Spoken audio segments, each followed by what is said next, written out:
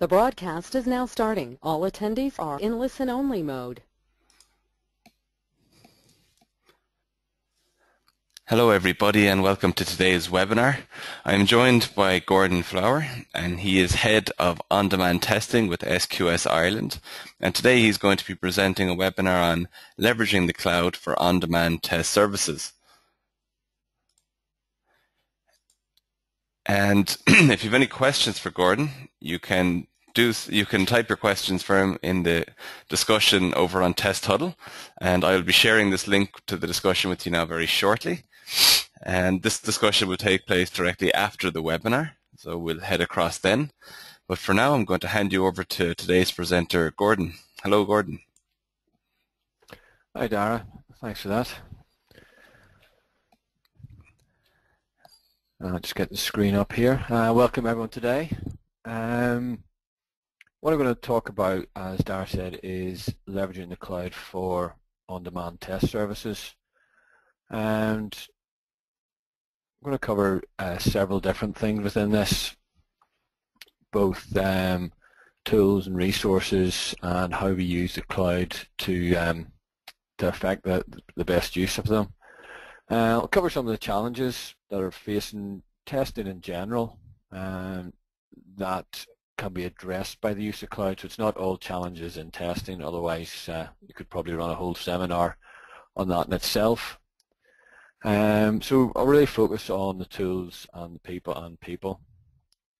I'll go a bit more into detail what I would consider to be on-demand testing. There's various different definitions out there, but I'll talk about how we would use and refer to on-demand. And one of the key things to that is a pay-per-use model, both for tools and for costing. And I'll go into a bit more detail in how we actually use the cloud itself, which tools we use, how we use them, how we leverage the cloud, the likes of software as a service, some of the cloud providers, Amazon, Azure, Rackspace, not specifically any one of those in particular, as there's plenty of providers out there, and we're quite agnostic as to who we use as a cloud provider. So it'll be more on how we use it as opposed to who we use. And I'll talk through a sort of typical test engagement around the cloud itself and how we'd engage in using cloud services. I'll refer mainly to sort of performance and automation and regression services, but I'll talk also a bit of how the cloud can be used for a different type and range of test services. So ready to go into what are the challenges for testing that are relevant to and can be addressed by the cloud. One of the big challenges is license costs. And when you're looking with performance test tools, automation test tools, test management test tools, there can be a large investment in the licenses because you need to buy the license for a defined period. Typically, maybe you can do a 1 month, 3 month, 1 year rental on licenses that need to be renewed yearly. So the licensing model can be very expensive. Performance testing is one of the areas where I'll refer to a lot throughout the webinar, as it's one of the areas that's really pushing use of the cloud. That's one of the early adopters of using the cloud. A performance testing license historically can be very expensive, but that's been changing over the last while. So instead of buying licenses for a defined period of say 1 month or 3 months, there's now both the existing tool providers are moving to an on-demand pay-per-use model, as well as there's new companies out there doing pay-per-use, and those licenses and the tools now are provisioned in the cloud. I'll come on a bit more with pay-per-use in a minute, but one of the challenges is that initial investment in tool licensing. So in the traditional route, once you've even bought your licenses, it takes time. It takes experienced people to install the tools, set up the infrastructure the tools sit on, and configure the tool to run the way you need it to run for your testing to go ahead. So all that needs to be done up front. That all takes time, and it takes an experienced engineer to come in and set up the tools. So it costs a bit of money, and that's no real benefit to actually the output of testing. It's an overhead that you get no direct return from. One of the other challenges is infrastructure. If you've got to set up a new tool in a normal on-site environment, you need to provision new servers, either physical or virtual. There's usually a lead time on that, particularly a long lead time if you need to set up physical servers. And there's also the running costs as well of actually the servers on the infrastructure, the licenses for any operating systems on that. So if you're putting the infrastructure in, you need to find somewhere to put it, or the client needs to find somewhere to put it, and it costs, and there's a running cost associated with that year on year as you use it. So we'll address some of these challenges as we go through. The other challenges is around people, and this is more where we come on demand. So it's getting people with the right testing experience to test the application.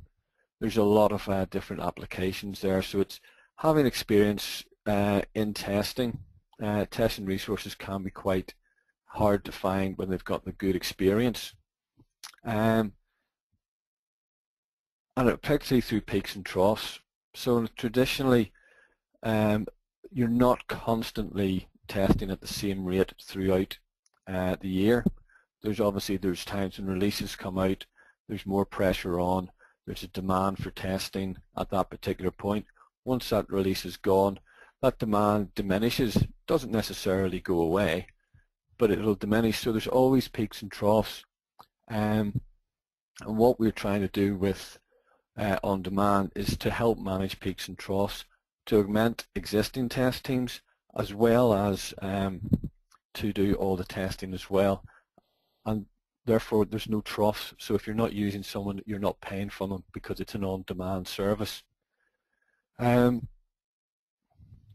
next thing is office space. I mean, we're SQS are consultants, and quite often we'll go into client sites where there is, as companies are growing rapidly, they're running out of space and desk space, connections onto the network, and that can be it's just a physical space within the office. So with on-demand, it's something we can do using the cloud. We can access systems through the cloud and remotely, so we don't need to be physically in the office to do the testing.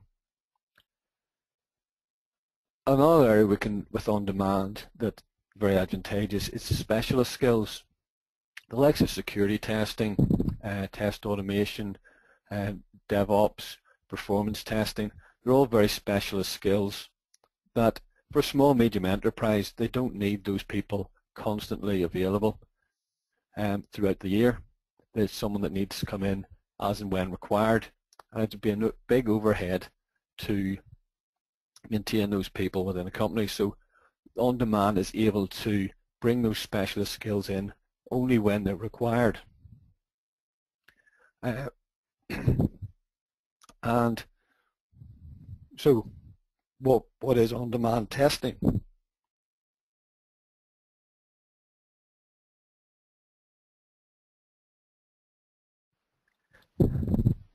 So on-demand testing, it's a service model. And what that means is, one of the things is, it's not, you don't get a specific person. It's a service model that you can turn on and off. When you need testing, you can turn the service on and you'll get the testing service you require. So you may need a performance testing done, so you bring a performance tester in when you need the performance testing done. And one of the advantages of that is, with traditional, you can augment possibly the likes of specialist skills with contractors. And the way that can be done is, you need to know that what their start date is, how long the duration is going to be. So you need them set up, you need your licenses in to start at a specific date and time. And this quite often happens in performance test engagements, and test engagements in general is there's delays with the product delivery, and actually the life cycle, the testing gets pushed back and shifted to the right. So you need to delay the testing. So you effectively will have a resource sitting there, licenses sitting there that you can't use. With the on-demand service, well, the way we work that is that if you know that that your project's slipping and you need to delay, you can then say, we don't need you to start in 1st of November. Actually, we need you to start at the end of November. That's easily done within the service management of the on-demand testing. So you're not getting a specific person, because from a service point of view, we can't say, yes, John Smith will be available 1st of November or any time in the near future that you need him after that. We just say you will have a resource that's appropriate, experienced, and able to do that task when you need them.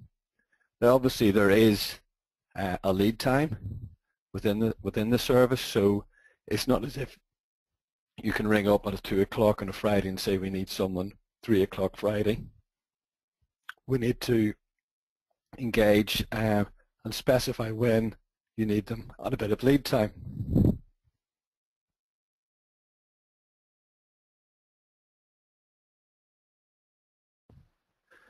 But even though you're not getting a specific person, there has to be, and there is a specific engagement management between the client and the test and ourselves in SQS.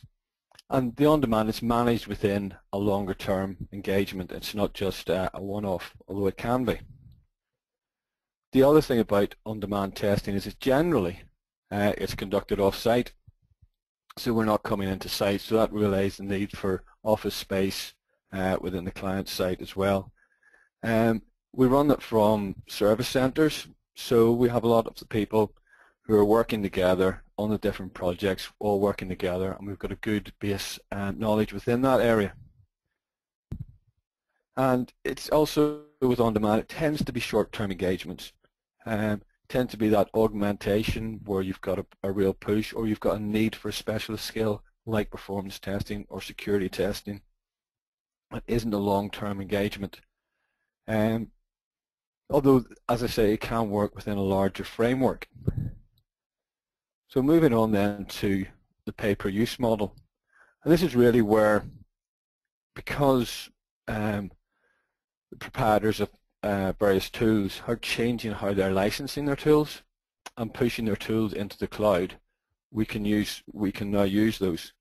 So the likes of, if you go to performance testing, there's Sosta Cloud Test, who charge as you use.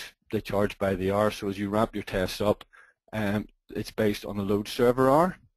So you can test an amount of users for a fixed cost for an hour. And if you want to run that test for 2 hours, that just doubles that. If you run it for 3 hours, it's triple that. When you finish testing, you finish paying for that service. And it's a very effective service. And other tool vendors, the more existing ones like HP, are moving into that area with Pronk, and Borlander there with Cloudburst. And there's a lot of newer companies as well looking to do that cost model, because it's very effective. And what you do is, it's all accessed through web browsers, so you don't need to install a lot of application software. Although for the recording side, you do with performance testing tools. And what that does, it means that we can use interfaces into Amazon, Azure, whoever,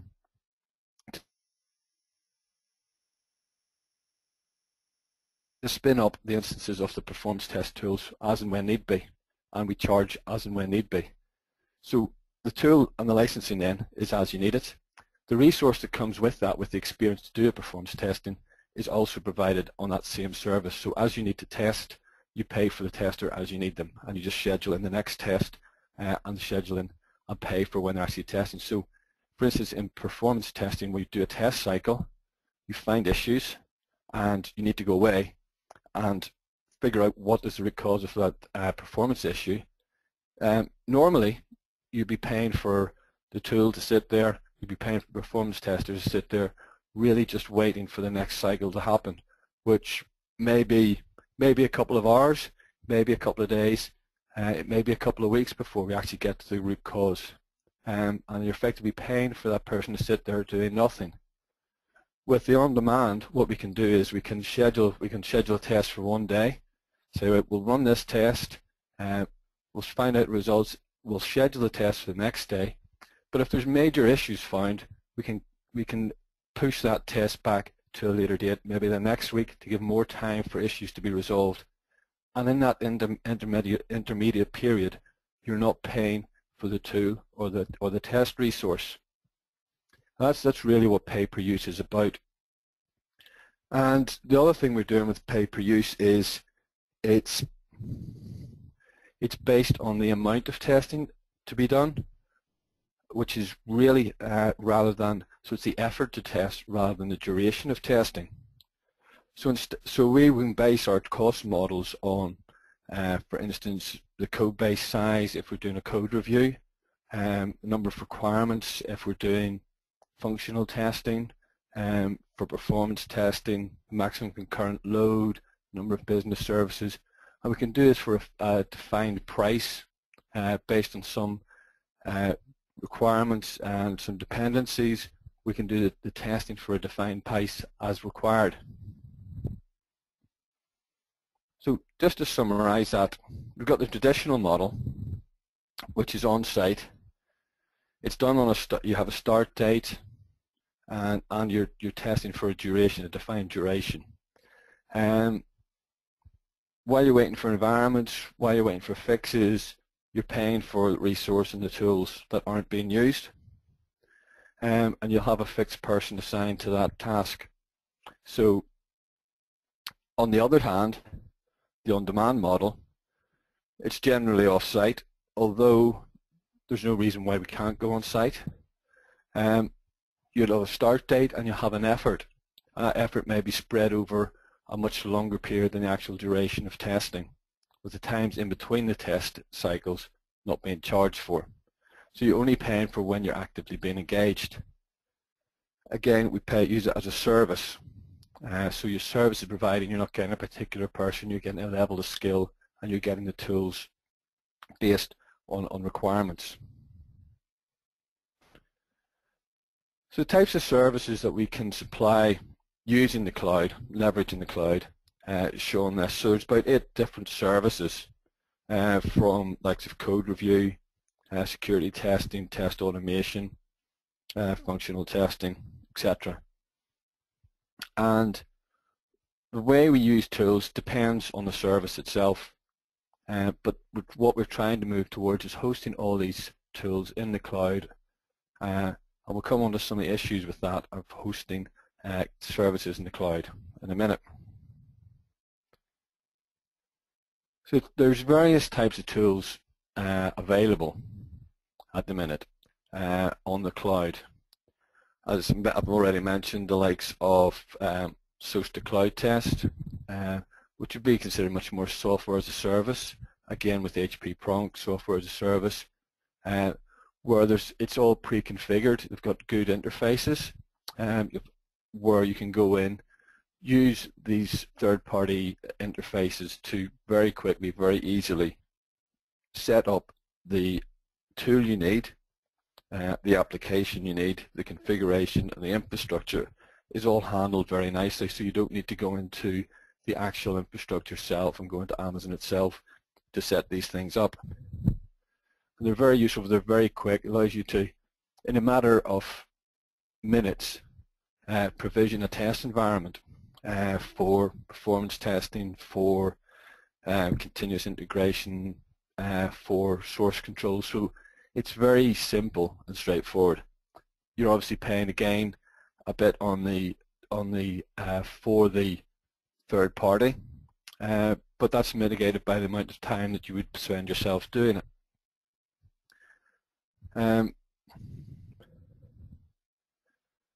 Within the various cloud suppliers, like Amazon, AWS, and Azure, there's templates out there as well. So there's templated servers for the likes of if you want to provision a test tool such as Jenkins, you can go in and there's a pre-configured Jenkins tool there. There's also tools in there for security testing, Kali Linux, so if you need that just to spin up rather than install it yourself anywhere, you can spin it up and use it as you need it. That requires just a bit more knowledge. It's not as straightforward as using the third-party software as a service solutions, but it's a very efficient way of using the cloud. You're able to manage it directly and spin it up directly and see what your usage is directly. And again, with these tools, with the templates, you're only paying for them once they're spun up. In general, there can be costs as well when you have templates that are just being held in storage, but the costs are very low, certainly compared to normal traditional infrastructure.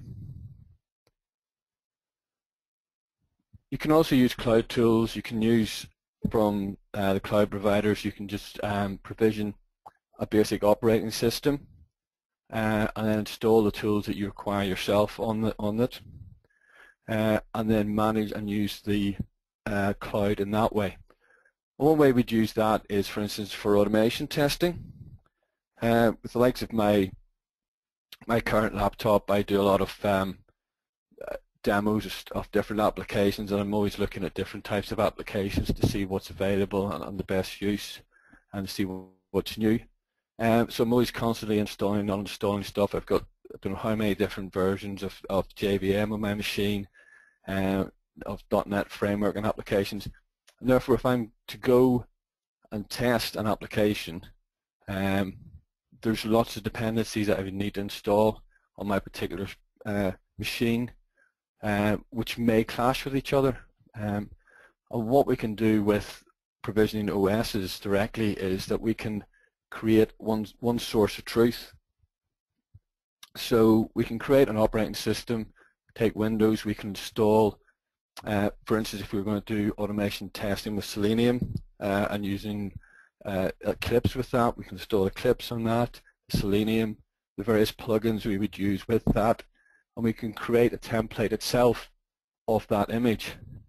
So we know that every time we use that image, we've got a complete instance of everything configured. There's going to be no conflicts with anything else running on that machine. So what we can do is we can very quickly then, as additional testers come onto the service, we can very quickly provision a new machine for them to use for testing. Typically what you'd have to do is get your laptop, download the software you need, install it. There's usually problems in the installation. It takes a couple of days then to get everything configured before you're actually productive in testing. So using the cloud, once you've got your template, it really is a matter of minutes to spin up a new instance of that template and give that to a new tester. So they're productive so much quicker. So yes, there is the additional cost of the cloud servers, but at the end of the day, when they're not using that, they can tear down that server and then it's not being charged for. Next day when you come in, you switch on the server and then you start using it and you start charged at that point as well. And that brings down the whole cost of testing.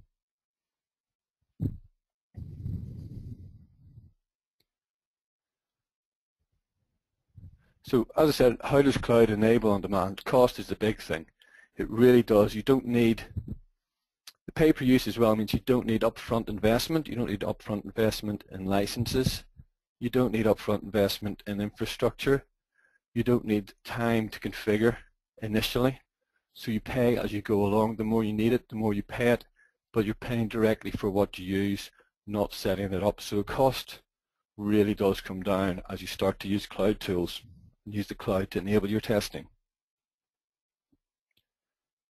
Accessibility and security, it's always a dual-edged sword. The great thing about the cloud, putting test environments up in the cloud, putting test tools up in the cloud, is it makes accessibility to the system under test very easy, or can be made very easy. As we go into, particularly if the applications themselves are web-facing applications that are designed to be forward-facing. Also, the internal applications, there can be issues with accessing those.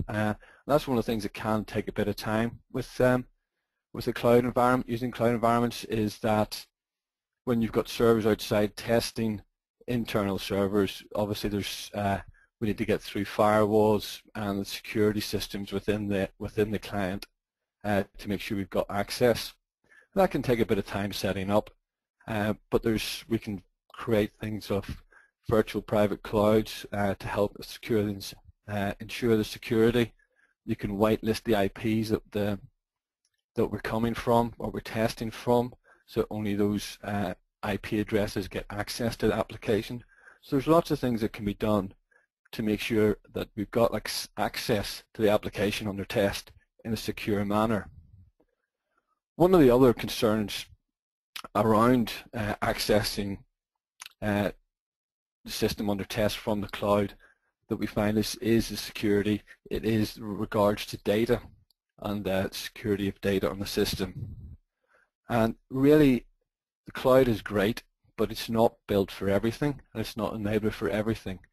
And there's some systems where, while it might be able to be proved accessible, we might be able to prove the security, it might be more effective to go on site and do it on site. So it's not for everything, but there's certainly a lot of things that are particularly forward web applications where it is ideal. And really that's where you make the most benefit out of it. Regards to data, obviously there's various ways you can manage data within just a normal test environment, whether you're using production data or synthetic data. And with the cloud, we can manage that in different ways as well. We can store the test data again, if they want, on the customer client site. It can be held within their firewalls, and we only access it as we need it within the cloud. Again, that can be done in a secure manner. Not everyone has access to the servers we set up in the cloud. With the likes of Amazon Azure, they do have very secure methods for accessing cloud servers, so not anyone can just access the servers that you're using. For the likes of performance testing, we tend not to actually keep any data. So we take the data, we run the tests, and at the end of the tests, the servers we've used for the load generators are torn down, and the data doesn't reside anywhere after that. So there's ways around looking at the data and where it's stored and how it's stored. And the cloud providers as well are very aware of this. There's obviously a lot of applications themselves are hosted in the cloud, and they're aware of the data concerns around it. So there's a lot of thought being put into the security of data.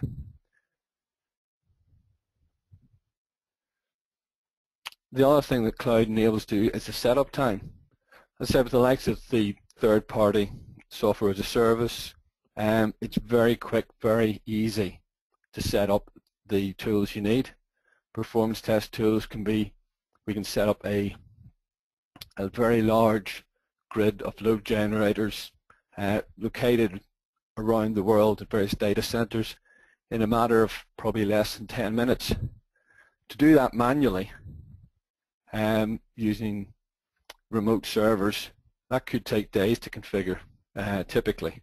If you were to do that not using cloud services, that could take days to set up and manage. And again, once you're finished with that, it's going to take days to tear it down and restore the servers back to where they were, remove any software. But with the cloud, basically once you're finished with them, they're torn down, they don't exist anymore. And once you've finished your testing, you're not paying for them as well. So the setup time is much, much less using the cloud because you don't need to spend that time configuring, and you don't need the people with the experience to install and configure the tools.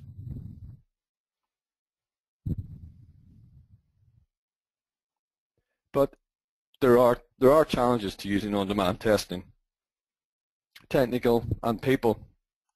And really most of them are around people and conventions. Internally, within our company, there still is a mentality of being on site. that you need to be on site to do the job. You need to be on site to talk to people. There has been teleworking for, or we'll call it teleworking, for many, many years, and a lot more people are working remotely.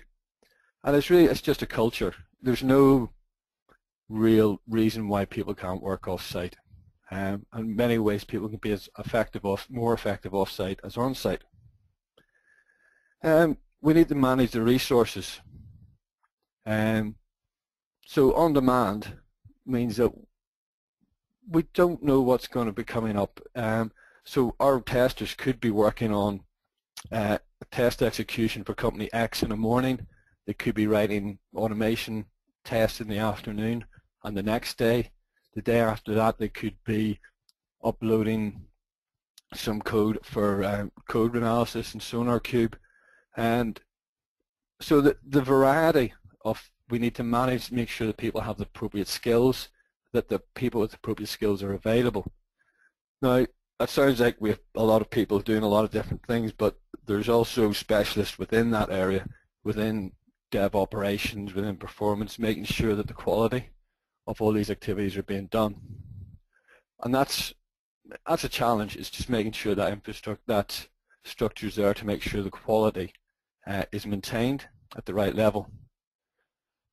The other thing is, because it's a service and we don't provide the same person, if someone different goes back to a client to do the next testing cycle, they obviously have to know where the last person left off. So we need to make sure that our documentation and handoffs are very good and very clear process and procedure around that. The other side is the challenge on the client. Again, there's an on-site culture that people like to see people working, and they like to think that if they can see them, they can manage them better. If they can see them, they're more productive. I'll disagree with some of those statements, because really there's no need in most cases to be on site. There are instances, and we do go on site, particularly where we can't access, or there's a lot of difficulty around accessing applications from remotely, in which case from an on-demand point we can go on site. That reduces the leverage of the cloud, and that reduces the ability to use the cloud from that point of view, and ultimately will put the cost up. One of the challenges with clients is also getting access, opening up that access to the system under test from the cloud. As I spoke about earlier, there are secure ways of accessing systems from the cloud, setting up virtual private clouds. We do restrict access to the virtual machines we create. There's whitelisting, and there's various methods for making sure you've got a safe, secure channel between the cloud and the client side and the system under test. That covers the next point as well, as security. And the final point is the belief in quality of the product, that when they can see someone doing something, they believe that they're doing a good job. When they can't see you, there isn't that conviction that you're doing the right quality of work. So we do a lot of work to show that the testing we're doing is of the highest quality, and the quality isn't compromised. Ultimately, as a company, we're a quality company, and we need to make sure that the products we deliver are of the highest quality, whether it's from the cloud or on site. So what I'll do is just talk through typical cloud engagement. So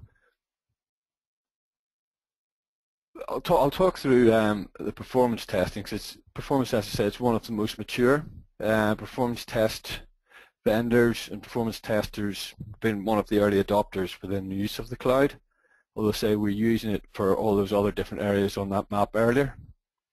And the process we go, it's nothing revolutionary, and you're probably familiar to a lot of you. We have the initial customer engagement, where we talk through how we deliver it, what dependencies we have on the customer, and we get the requirements. Again, this requirements comes back very much to the pay-per-use model and the cost models we use. So for instance, with performance testing, we need to find out what's their maximum concurrent load, what's their load model about, how many business processes they need to model, the number of scenarios they need to model, the number of test cycles we need to model, and that informs the cost model. And out of that cost model, we'll put forward a proposal that says what testing we'll do, how much time we'll take in the setup, creating the test scripts, and then how much per cycle. And that doesn't necessarily say which dates it's going to be going on and how much between each test cycle, because they don't pay between each test cycle. It's just the total effort and not a duration that's put into the proposal. The likes of functional testing that's done can be based on the number of test requirements, or sorry, test cases or test requirements. So once your proposal is accepted, we then need to access the application. We need to look at the tools we need to support it, do we need, and how it's managed. So that's probably the next step, is getting this access to the applications from our location, as well as getting any internal users or on the client side access as well out to any management or dashboards we're using to report on the progress of testing, because we'll put a lot of that up in the cloud as well about how progress, etc. is going. We create the test collateral. That's usually one phase where we'll sit down, we'll create all the test collateral, and then we'll schedule and execute tests.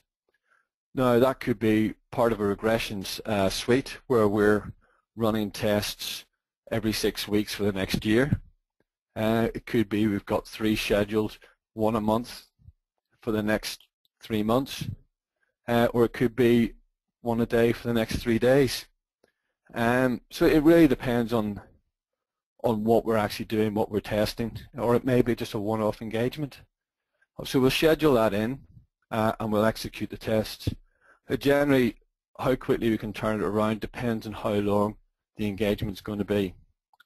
As I say, the on-demand isn't ring us at 2 o'clock on Friday and we'll run at 3 o'clock on the Friday.